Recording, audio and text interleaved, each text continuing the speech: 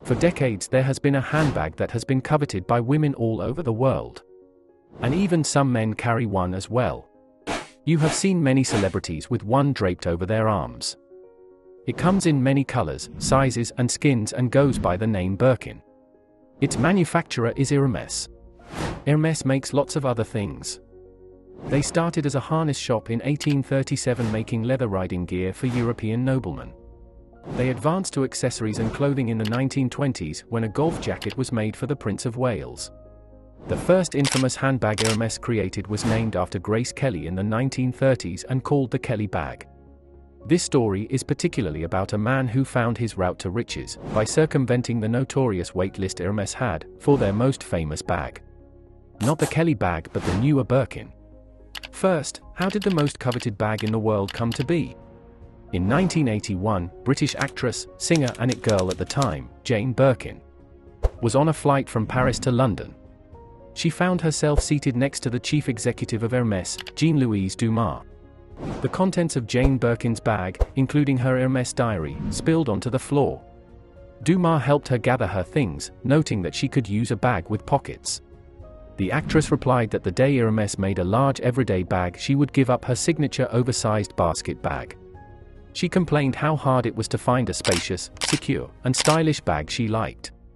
Dumas immediately pulled out a pencil and an airplane sick bag, and the two collaborated on a sketch for the now iconic Birkin bag, which Hermes debuted in 1984. Its roomy interior made it an ideal jet-set option, and the lock meant it could be securely carried and stay closed during travel. Jane was gifted a 40 cm Birkin. At the time the bag retailed for $2,000. In 2011, Jane Birkin sold her original, well-worn bag at auction for more than $162,000 to support earthquake relief efforts in Japan. It took a while for the bag to catch on in popularity. In the 90s it had some allure.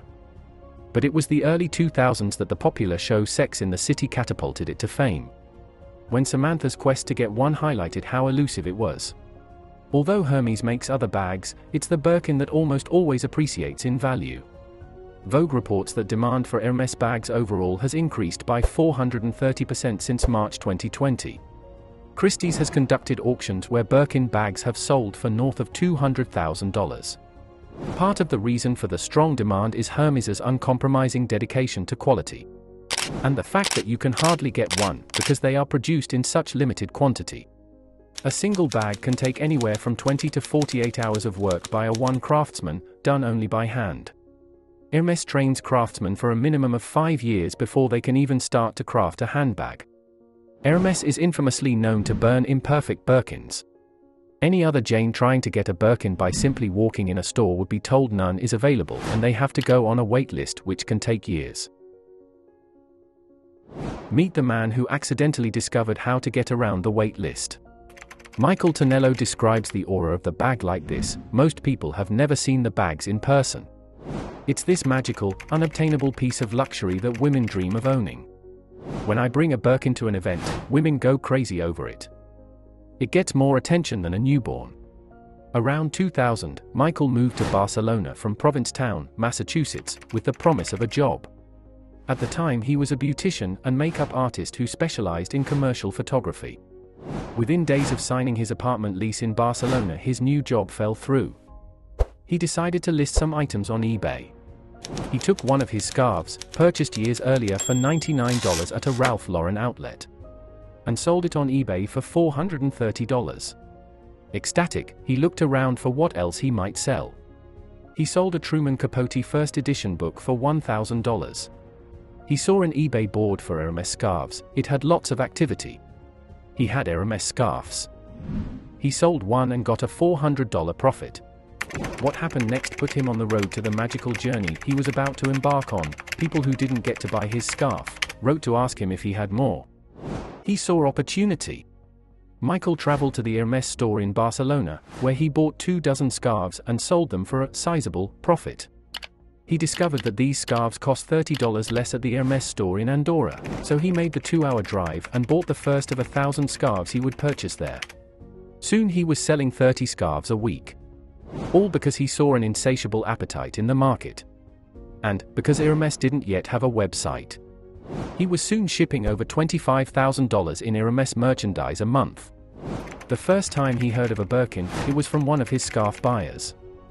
Michael had no idea what she was talking about, so he asked a friend. Once he looked online to do some research himself, he saw auctions and price points that made his eyes pop. Securing a Birkin was now at the top of his priority list. He called all the Hermes stores in driving distance, but was told there were none in stock. One day he was on a scarf buying mission in Madrid, as he still had orders to fill. Here, he accidentally discovered the winning formula. He had piled up 10 or so scarves as he usually did. This time, he casually asked, almost as an afterthought, "Oh, and one more thing, do you have a Birkin?" To his surprise, the saleswoman went to the back and returned with a huge orange box. The $18,000 bag netted him a $5,000 profit. This now became his sole mission. He could not wait to repeat the formula in another location. He had to make sure this wasn't an isolated incident. He went to Hermes in Paris to test his formula. He again bought a bunch of scarves. In fact, the exact same scarves he had bought in Madrid, just in case one of those scarves was the secret handshake in the equation. Again, when he asked to see a Birkin bag, they brought one out and he was able to buy it. He felt, as he walked out the door, that he was the Houdini of Hermes. Michael spent over $1.6 million a year on handbags. In 2005 he managed to buy 130 Birkins in a 3-month period from September to Christmas, Crocodile being his best seller. His markup was about 30 to 50%, so a $9,000 purse would sell for $12,000 or $13,500. During his globe-trotting endeavors he traveled to 111 Hermes stores. His week would start like this. Monday morning he would wake up in Barcelona, where he lived, head to the airport for a flight to Zurich. As soon as he landed he would head to the Hermes store, buy a Birkin. Take a train or rent a car for a trip to the next city to buy another Birkin.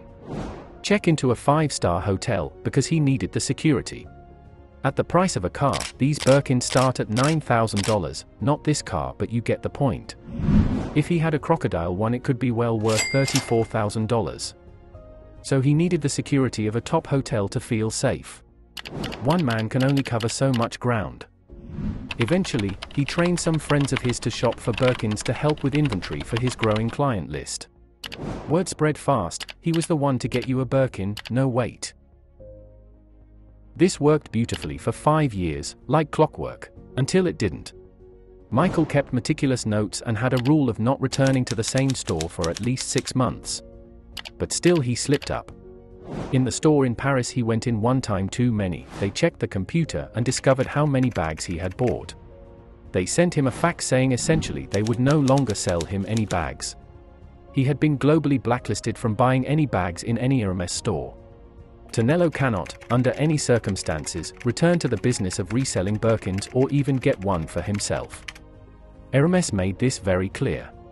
When asked by a client, via email, if he could get her a white Birkin or a Kelly bag, he went to try to use his old trusted formula. This was after news of his book first appeared. He picked up a few beach towels, and then asked about a white Kelly bag that was on display. The salesman said, "I'm sorry, Mr. Tonnello, that bag is reserved." In fact, every bag in the store is reserved.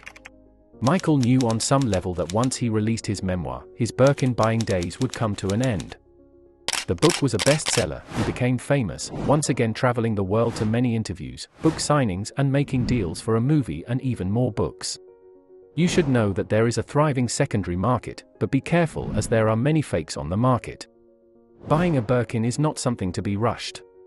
To the untrained eye, you would not know if you were buying a fake. But there are several ways to spot a fake.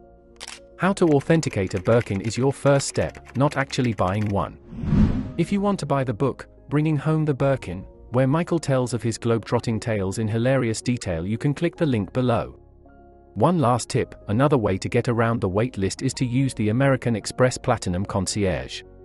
One Amex holder said she called and told them what she wanted and they put her on hold, called a few stores, and within an hour each of 3 times she was in the store picking up the bag. Next, you might like this fashion brand, a woman who created $1 billion company from pantyhose, or the mindset mentor that attracts money.